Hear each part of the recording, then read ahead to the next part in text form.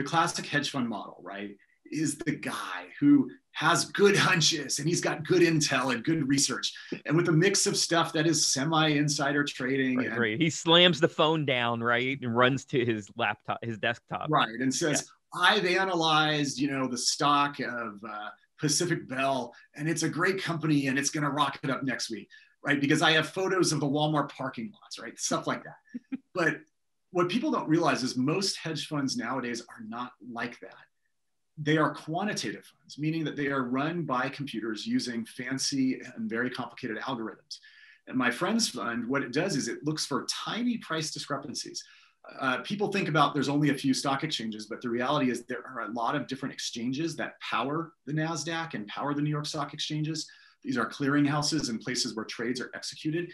And one of them might have a share of GameStop at $6.32. And the other one might have it at $6.31.5. And if you can quickly have a computer buy the one that's at $6.31.5 and then sell it on the other one at the same time for $6.32, you will make millions or billions over the course of a year. These are similar to the folks that do this with currency exchanges, right?